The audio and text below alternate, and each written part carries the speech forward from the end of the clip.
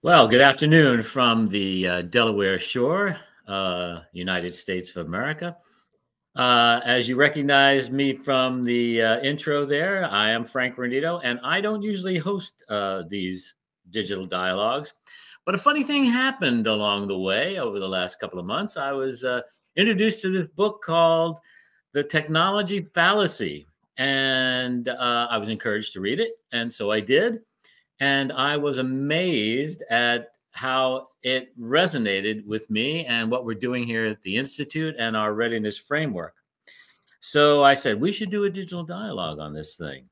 And so 3 of the 4 authors have graciously agreed to come on and discuss the book. So I don't want to take up any more of that time, of your time with talking about that. Let's go ahead and bring them on. First, I'd like to bring on Phillips. Thank you for joining us. Please tell us a little bit about yourself. Hi, Frank. Thanks so much for having me on. Welcome. So I currently lead the research and insight for our Deloitte's Global CEO program. And this is where we support our client CEOs throughout their entire leadership lifecycle. My research in the past has been focused on digital transformation with an emphasis on culture as well as digital leadership. And prior to that, I was a management consultant. And I'm calling you today from Atlanta. Atlanta, hot Atlanta, as I've been known to call that place. So excellent, excellent. Thank you. Next, I'd like to bring on Gerald Kane. Jerry, please tell us a little bit about yourself, sir. Hi, Frank. It's great to be here. Thanks for having me. I am actually a full-time academic. I am the head of the Management Information Systems Department at the University of Georgia's Terry College of Business. I've been here for about 2 years. Before that, I was at Boston College for 15. And while I was in Boston, had affiliations with MIT Sloan Management Review, which is how this book came to be, as well as a visiting faculty at Harvard Business School.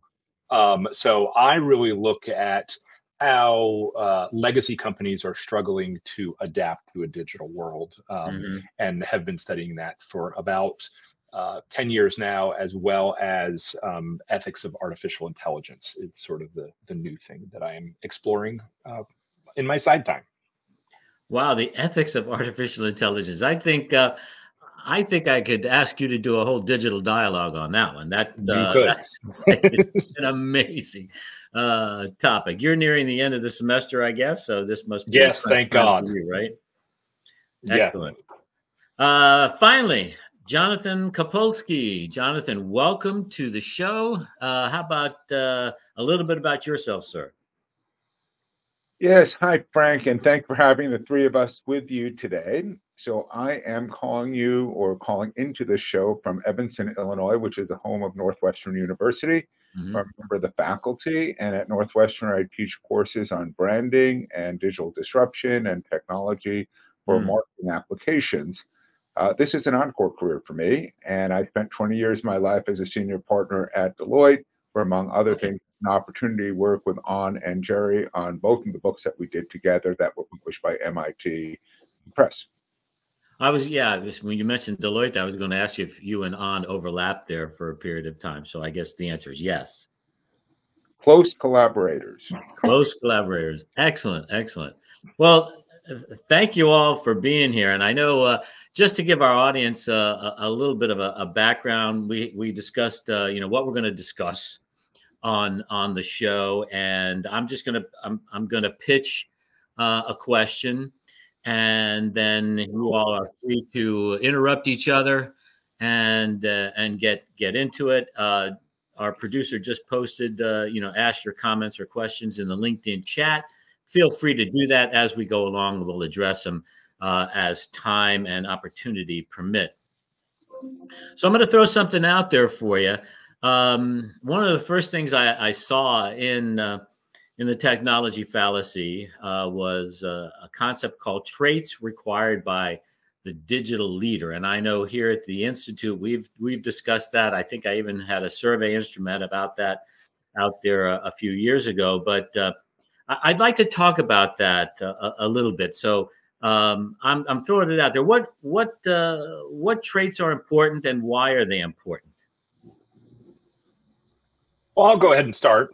So we actually had an article based in the book called in MIT Sloan Management Review, which was entitled "How Digital Leadership Is (in parentheses) Isn't Different," because I do think there's this belief that everything has changed as a result of digital technologies, and some things have and some things haven't, and sometimes knowing the difference is really where the problem is. And when we surveyed folks about what were the most important characteristics of a digital leader, they were things like being change oriented. They were things like being forward looking. They were things, technology understanding was on that list, but it was number 4.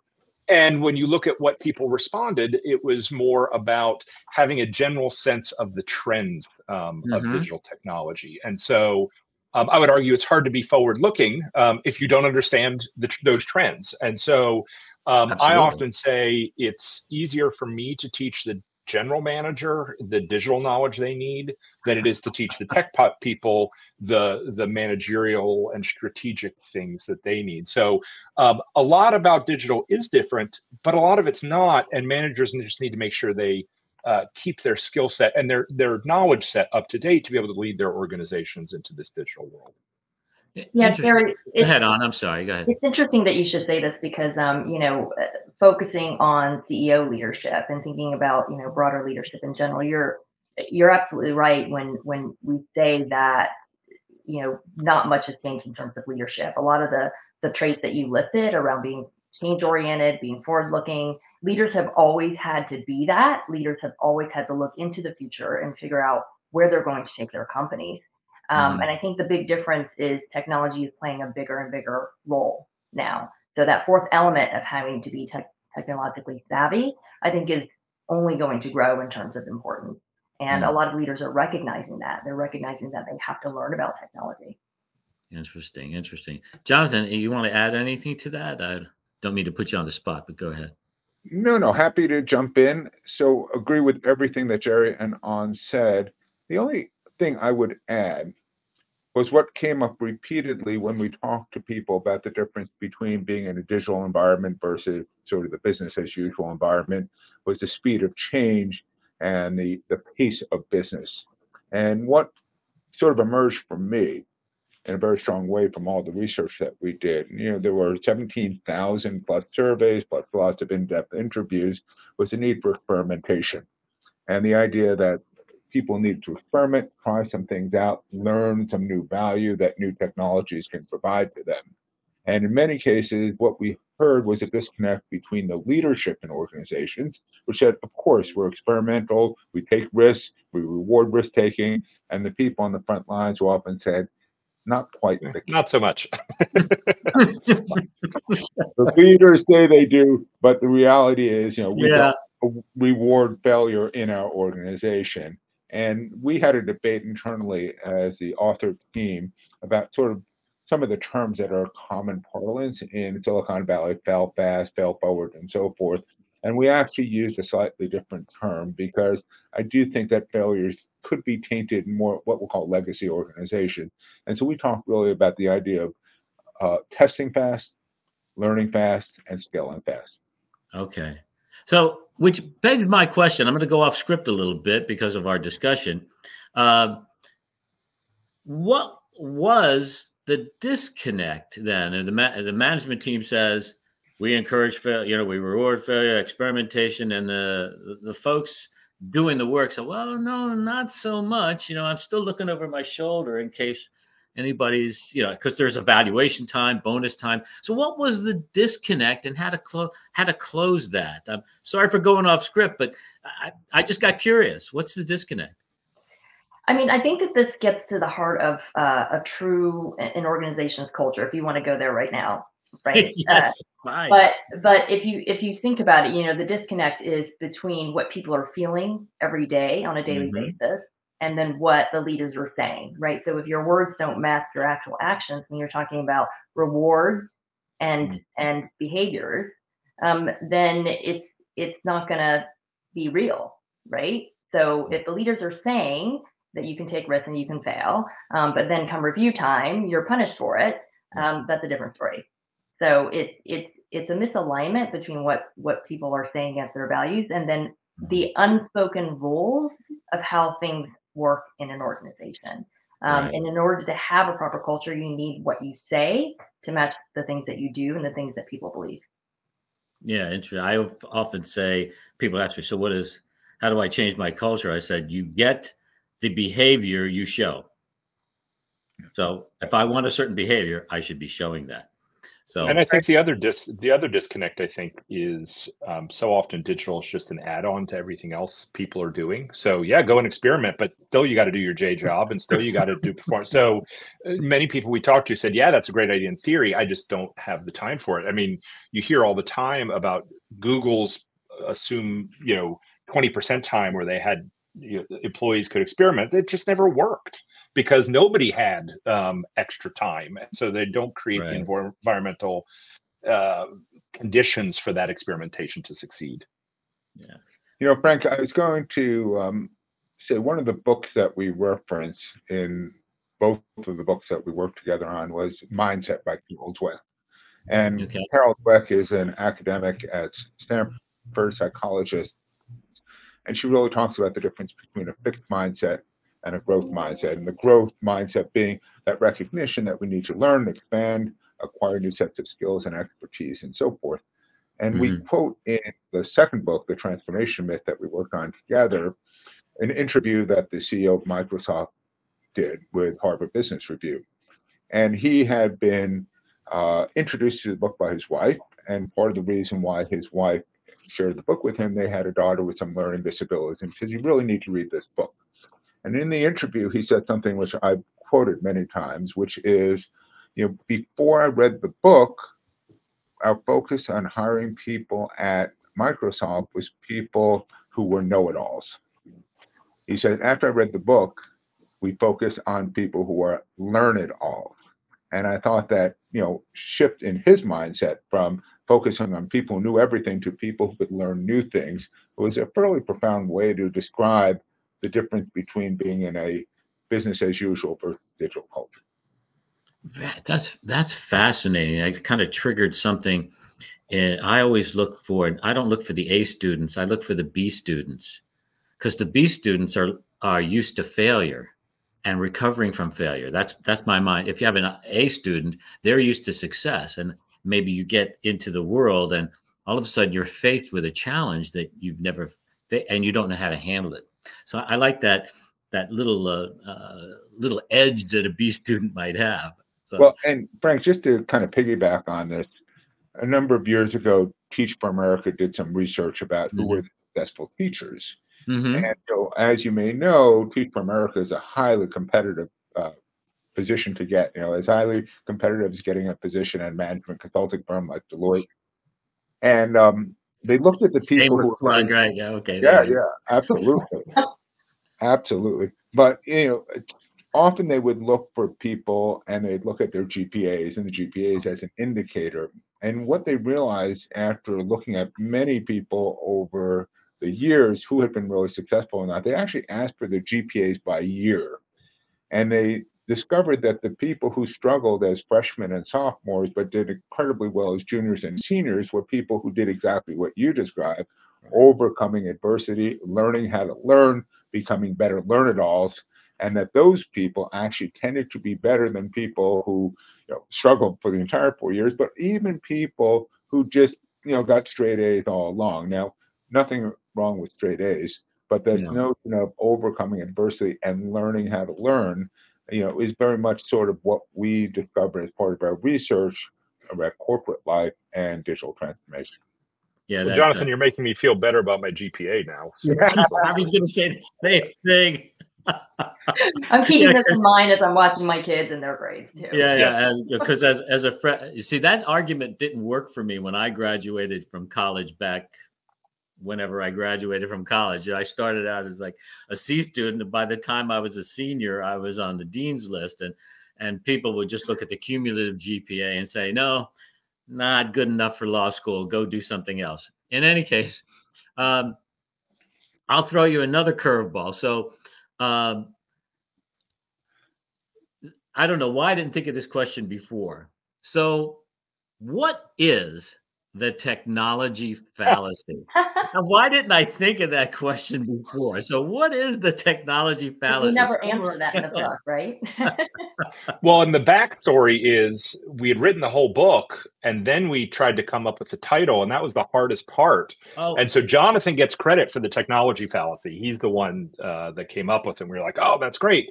And we never explained it in the book. So you may actually find that we have very different answers to this question.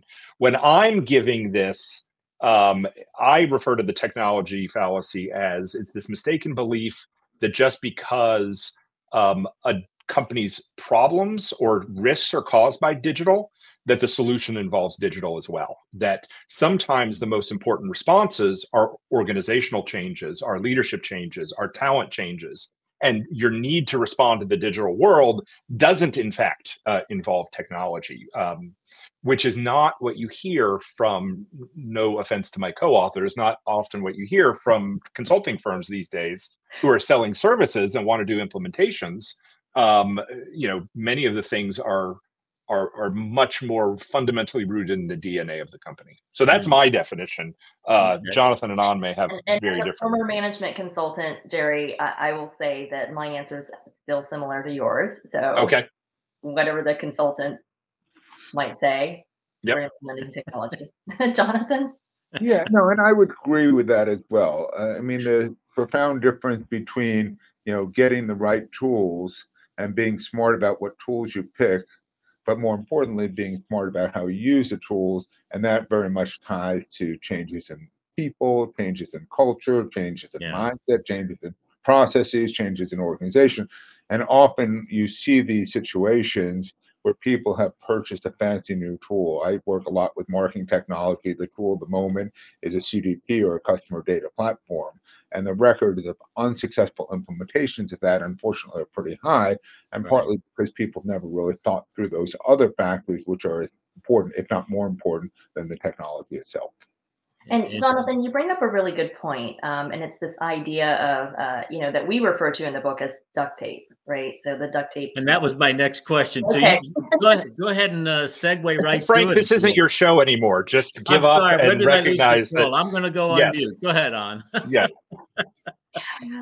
So as Jonathan was saying, it's not enough to just have a tool. I think a lot of people make the assumption that, if they put a lot of investment into buying this tool, this technology, whatever it might be, then it's going to automatically bring them business advantage. And it's not like that. You have to figure out how to use the tool in a way that's going to bring your specific company advantage and change the way your company works, change the way your customers interact with you, change what you bring to your customers.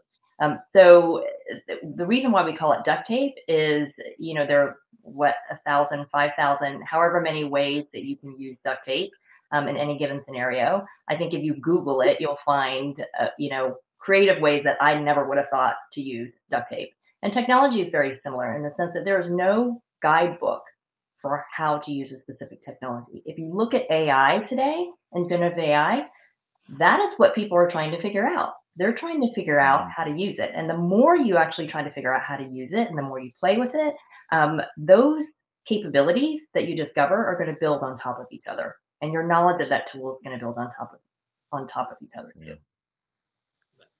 Jerry, go ahead. Or Jonathan, whoever wants to jump in there. there. I'll jump in. Because I got a duct tape story too, but go ahead. Yeah, well, I've got one as well.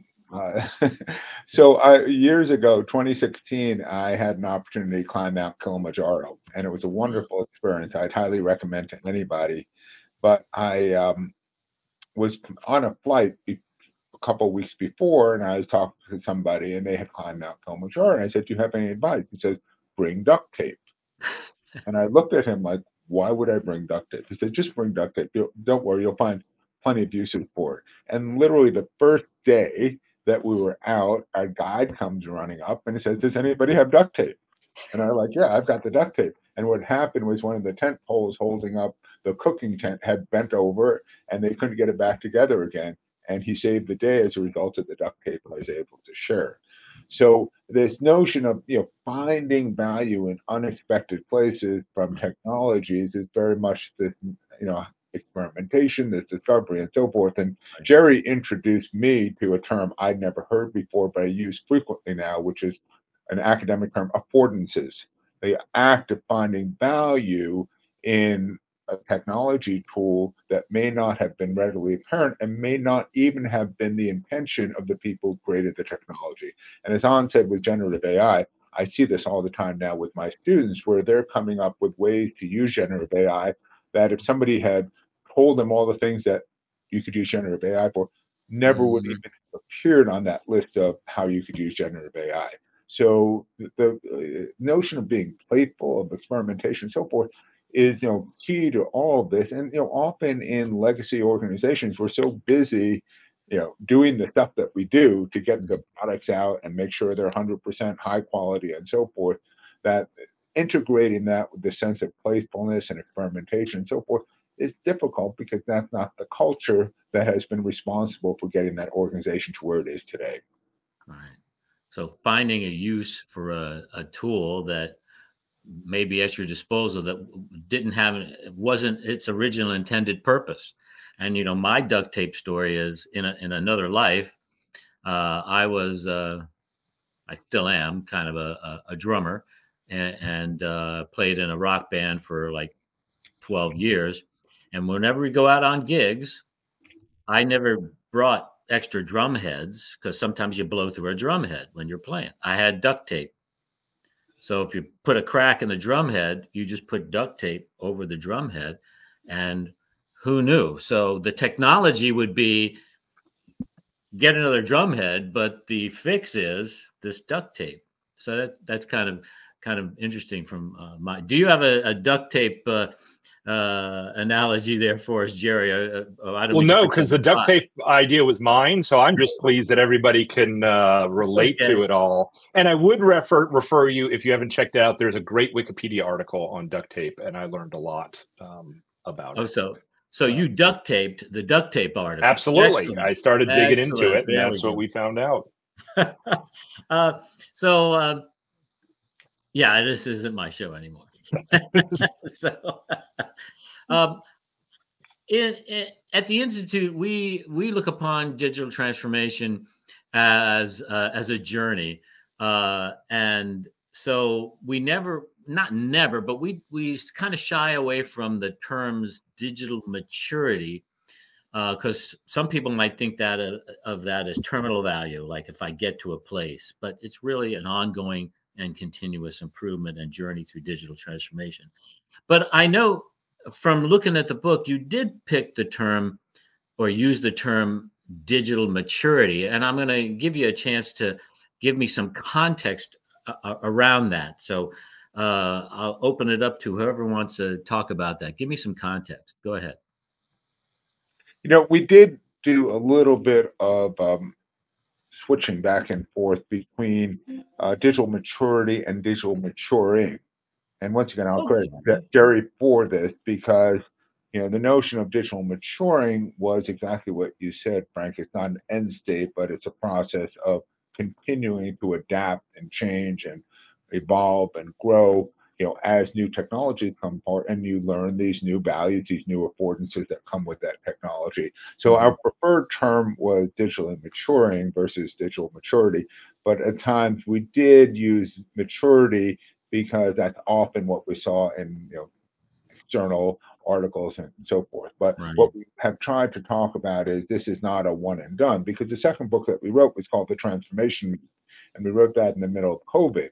And the whole idea of the transformation myth, we thought it was a clever kind of play on the technology fallacy. It's a myth to think that you do a one and done kind of transformation. In fact, it's much more of a journey. So that was the intent, but we sometimes lapse into using maturity instead of maturing. Yeah, that's a great distinction because when you think of maturity, you think of I think of the difference between terminal value and instrumental value, right? The terminal value is I've reached CMMI level 3, right? And so I should be better, but what's really happening? But I like the digital maturing. And regardless, Jerry, it's better go than ahead. regardless, it's better than transformation, because that's the that's the term that comes up, and it's that one and done, or oh, I'm transformed now. So whereas it is the ongoing, you're only going to stop transforming or maturing if you think digital technology is going to stop evolving. And I haven't seen it in my lifetime, and I doubt I will, because I think we're going to continue to see innovations, and organization and individuals and societies are going to have to continually adapt. And I think that's just the mindset that we have to shift into, that we need to keep maturing throughout our whole lives, which is exactly what we're talking about. Like, companies need to keep maturing. It's not just about finding this happy medium of where you are now. It's a moving target, and unless you are along for the journey, you're going to get left behind. Right. And it's not like project management. I mean, classic project management is, one of the definitions is, there's a definition of done, and you're done, and right. But this is not a project. This is a program, if you will. So interesting. I'm glad we were able to look at that, dig into that a little bit deeper. So being a digital organization, I mean, we talk about that here at the Institute, digital enterprise or digital organization, is really different, profoundly different from traditional business and customer models. So if you wouldn't mind describing this difference between a digital enterprise or digital organization and traditional models, that would be great for our audience. Well, so I mean, there are a lot of differences, but I think that we can start by talking about just culture in general, and I'll go back to that phrase. One of the things that we found that separated, digitally maturing organizations from other organizations is they had a very distinct culture. So, they were more agile. For example, they had a continuous learning mindset, what Jonathan was talking about in terms of the growth mindset. They encouraged experimentation. They were much more collaborative. They worked across. They didn't really have silos within the organization, so they worked more effectively across functionally. They had a better risk appetite than other organizations. So they operated very differently, and they had a very different kind of mindset. But not only that, but they were intentional about creating this kind of culture within their organization. Interesting. So would you say that the gap that we talked about earlier, the gap between what management said they wanted and what actually happened on the shop floor, so to speak, was narrower or more in line? Is that really one of the characteristics of a digital organization? Yes, because they're very intentional about making things that they say match up with what people actually believe, and what's visible in the organization. Okay. So they made it a priority. Yeah, and we often get asked whether digital maturity or digital transformation is a bottom-up or a top-down thing, and the answer is it's both. You have to have senior leadership with a vision for where that organization is going, and make sure everybody knows what that vision is going to be, but you can't just have them declare that this is what we're going to do and then expect everybody to fall in line, because a lot of it's about figuring out how to do these things on the ground. So it has to be this bottom-up and top-down at the same time. Yeah, Frank, one of the nuances that we saw with some of the companies that we explored in depth was that companies that were good at this tended to share a lot. So if somebody ran an experiment in one part of the organization, they shared it with other parts of the organization. So they were very good. And there was a quote from the former head of HP. Basically, he said, if I only knew everything that HP knew, we'd be a much better company. And this notion of, how do we really share stuff across the organization, take advantages of it? We don't all have to repeat the same experiments. But the nuance about that was not only did they share, but they shared things that didn't work as well as things that did work. And I was recently had a conversation with a senior executive at a company that I'm doing some advisory work for. And one of the things that she mentioned was that they do this monthly kind of sharing about things that they've worked in one part of the organization, so forth. And I asked her the question, do you ever do sessions where you talk about something that didn't work? Interesting. There was silence. And I suggested to her that, those things could be very powerful too, because first of all, we'll tell people don't go down that path again. But it's Exactly. also, it also encourages people to recognize that sometimes it's okay to try something that doesn't work, as long as you learn something from it, and then you can leverage that learning into the next pilot and experimentation that you do. Interesting. And all your conversation here and responses triggered a couple of things for me, and I hope I hope I don't take too much time doing this. I'm hearing what I try to teach people is vulnerability. In other words, hold yourself open to scorn and ridicule.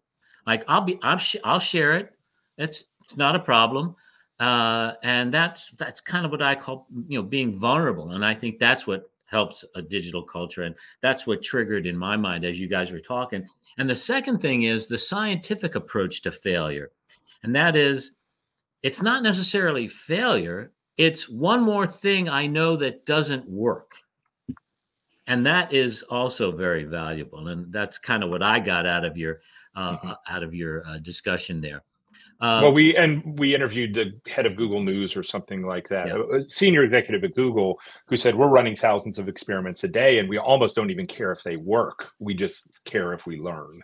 And so that rapid experimentation and continual experimentation, I think, is sort of the hallmark of those that are really pushing the envelope. And in a digital environment with digital platforms, you can do those things because you now have the data to sort of be able to analyze it. Right. Kind of circles back to the learning organization that you alluded to earlier. Jonathan, I'm sorry, I started. No. I was just going to want to go back and underscore your point about vulnerability. Mm-hmm. One of the things that we've talked about is back in March 2020, when the pandemic hit, Árni Sorensen, who's no longer alive, but was the CEO of Marriott, did a webinar for the entire organization. It was part of monthly kind of Árni talking to his team. And the particular cause for it, because of the pandemic, was a decision to radically downsize a lot of Marriott's operations. And he shows up on the video, and he's being treated for cancer. So he's lost all of his hair because he's had radiation therapy. And he just talks about the fact that the decision to downsize was something which he understood the impact of it, and he understood that he had some responsibility for it in addition to these exogenous events of COVID. Mm-hmm. But what he displays, and you can see this thing on YouTube, this level of empathy and vulnerability, which is rare to see with a senior executive like that. And I've referenced this multiple times. It probably runs about 15 minutes. But I'd highly recommend, if you want to see a real case from somebody who was vulnerable, who was being treated for cancer and had every reason not to spend the time doing this, I would highly recommend looking at this video. Yeah, you just saw a comment come up from one of our Institute Fellows. So I'm going to ask her at our next Institute Fellows meeting to kind of give some insight to that. But thank you very much. Anybody else want to comment on that?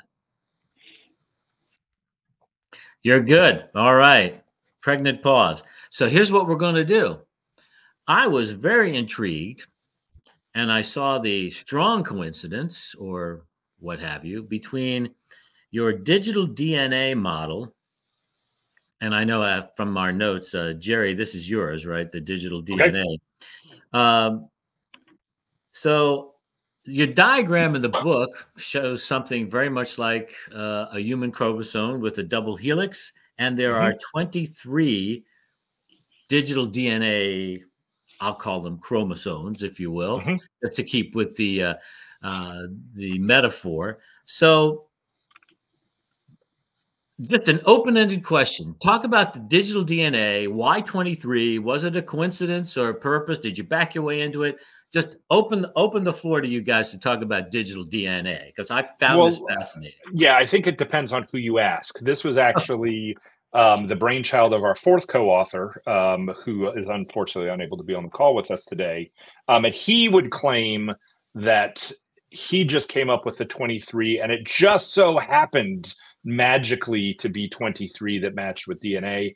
I don't think anybody on the author team believes him. And so, but it's a very helpful, mechanism. So a lot of what he would do is go to organizations and ask them to sort of rate their organization on a 1 to 4, 1 to 5 scale on these 23 items. And then which ones would most move the needle if we could make some progress on these. And it's really a very pragmatic tool to then identify, okay, because you can't do digital transformation or digital maturity all at once. It's going to be an ongoing thing. The question is where to start. And it's a very practical tool on how do you start figuring out where to start as an organization. And we really recommend sort of 6 to 8 week initiatives where you're not taking, a massive transformation all at once, but it's about little sprints that get you towards your goal bit by bit by bit. And so that's where I think digital DNA is a helpful tool, because it helps you go in, figure out where you are, where you want to be, and where's the low-hanging fruit that you can really focus on to make real progress. So I'll ask Jonathan and On to weigh in on this. What's the most interesting thing that you found from the research on digital DNA?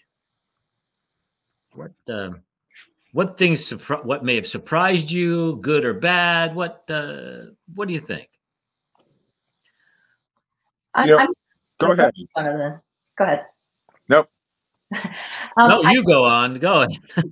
I don't know that anything in particular surprised me, because this really fell in line with a lot of our research, and in fact, that's how we ended up connecting with Garth, was because there was a lot of overlap in what he was studying in terms of digital DNA and cultures of organizations, along with what we were studying. But it to me, in terms of doing the research on digital DNA, they implemented this test, or they had these measurements or metrics that they would give out to different companies to try to measure where they were along these 23 dimensions. And I think probably the most interesting thing is how surprising the results were for every organization, in terms of, we didn't know that we had pockets that felt this way, or that were at a lower level of maturity than we thought. Interesting. Jonathan, you and On were fighting over the response, so go ahead. Well, two things. One is, just echo what On said, which is, even in a large organization, you can also see radical differences between different parts of the organization. And digitally maturing companies tend to be very good at taking the best of the best and bring it together. So one of the elements that we talk about in both of the books is that notion of people working cross-functionally, cross divisions, right, or going from one another, and how do we pull the best of the best? And it goes back to the quote from 𝗚𝗏, who was the CEO of HP, about really leveraging the totality of all of HP. But the other thing I'd say, like any kind of DNA, we know that the resemblance between a gorilla or chimpanzee's DNA and a human DNA is actually pretty close. Yeah. So small changes that can make dramatic differences in how it manifests itself in an organization. And one of the takeaways, I think, from the work that we did for both of the books, the technology fallacy and the transformation myth, was, sometimes you go to a seminar or you go to a training program and say, I'm going to change everything. And it's consistent, small changes exercised over time that produce dramatic results. And it's sticking with these things, as opposed to suddenly doing a 180, because those really work. And so the organizations with the digital DNA, the organizations that were successful at transformation, tended to be pretty good at being consistent over time, particularly in upward setbacks. Interesting, yeah. Sort of the butterfly technique effect, or you build a beach one grain of sand at a time. And just so our audience knows what I'm talking about, there's the helix there, if you could see it. But I thought it was really cool, because there's a strong confluence with our readiness framework. That because that's what I Now, really what I like. would say, because there is one thing I dislike about the digital DNA Okay. framework, is I do think it runs the risk of people saying, "Oh, we're just not a digital company. It's not in our DNA. We can't make it work." And that going back to that sort of fixed mindset thing, and I hear that all the time. We're a legacy company. I'm not a digital person. That none of this is fixed. Every company can adapt to a digital world, and that's where the growth mindset would come back in. So I really like the digital DNA, but I want to caution that nobody's DNA is digital or not. We can, everybody can do the work necessary. What I got out of that was that digital doesn't imply technology, and that's really part of the fallacy, right? Yes. So great discussion. So I'd like to get to wrap up here. And one of the wrap up questions I use is something that I use in an interview technique. And I'll go around the horn with each of you. What have each of you been dying to say that I haven't asked? So think about it for a second. And if nobody wants to go first, I'll make a call. As the good professor that I am, I will make a call. So what have you been dying to say, but just hasn't come up, and you just want to throw out there as we wrap this show up? I'll throw one out, and that is, slightly different. And incidentally, and part of the reason Alan was probably laughing is that's what I use to wrap up all of my interviews as well. Oh, and sometimes it's short, and sometimes it leads to the most interesting stuff. Right. I would then, so I've taken not critiques, but as I speak, people ask me like, okay, a lot of this data is 3, 4, 5 years old. Does it still apply today? And I say, absolutely, it still applies. It's sort of an evergreen thing. But the thing I would be dying to say is artificial intelligence is not magic. Artificial intelligence is not fundamentally different than what we've been dealing with for the past 20, 30, 40 years. It is the next step in the journey. But it is a technology that's going to provide certain affordances that we figure out how to use, and et cetera, et cetera. I think it's a major moment. But I think so many people just don't understand AI. They chalk it up, as magic, and they don't seek to understand it. And so a lot of what I'm finding myself teaching about now is trying to demystify artificial intelligence and put it in this framework of ongoing digital transformation, that it is this next step in the journey, and it's going to follow many of the same paths. It'd be somewhat different, but I think a lot of what we've already written about is going to apply as well. Excellent. So, Jonathan, what nugget have you been dying to get out but hasn't come up yet? So the first book was published in 2019, Technology Fallacy, and then we published a second book, The Transformation Myth, in 2021. And Jerry will recall this. Back in March of 2020, we're having a conversation with the publisher and the editors at MIT's press. And this was just as COVID was starting to emerge as something that was going to change the world. And we had this vision of a book, and they said, well, like, what about this COVID thing? And I can remember both of us thinking, well, it takes a while to get a book written and published and so forth. This COVID thing will be long gone. Good God. So, we kind of, but we did pivot. And we pivoted and wrote the book, and in record time, and both the writing team as well as the publishing team did an extraordinary job of getting something out quickly, and it gets published in September 2021, and COVID is still with us.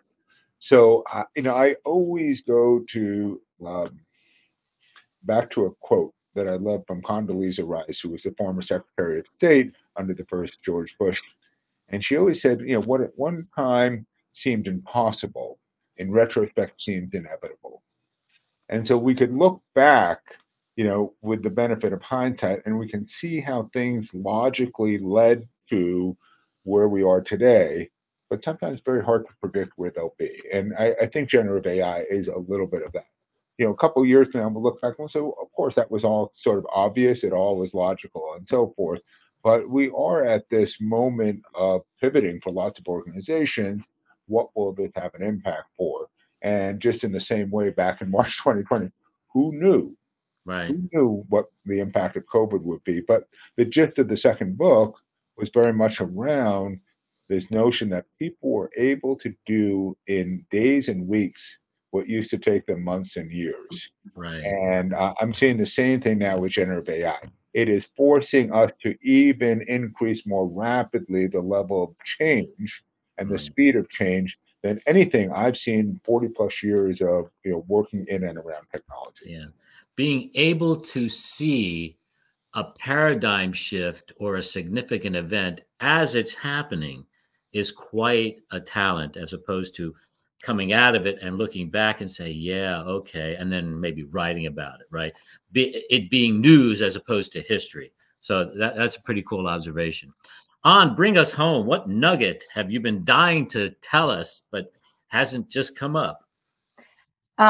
So I will say, even though words matter, don't get caught up in the labels and terminology of things. Okay. Right. I mean, this concept of digital transformation, I think the word transformation has been used a lot in a lot of different ways. It's been used for many years. It's lost some of its potency, I think. But it doesn't change the fact that we're talking about not something that is just small and minor. We're talking about something that's fundamental.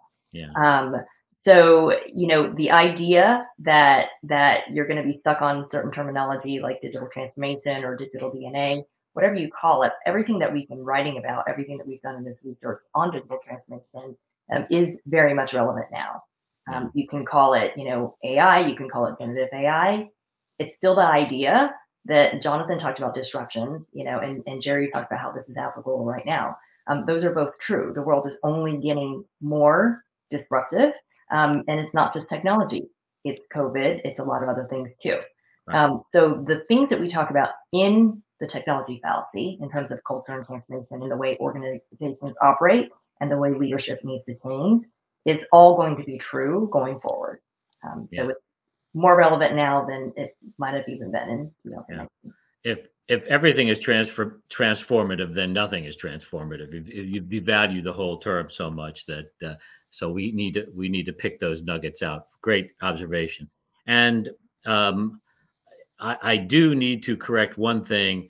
That last question is actually something I stole from our managing partner, 𝗙𝗿𝗵𝘁𝗶.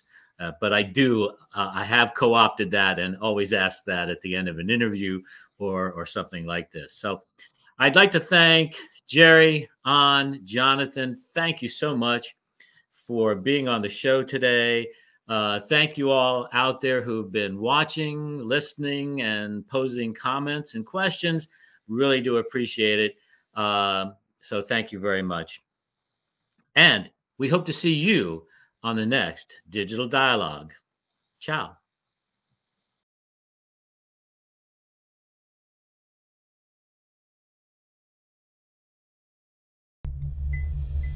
Thank you for joining our Digital Dialogue. Be sure to join our next Digital Dialogue on the first and third Tuesdays of every month.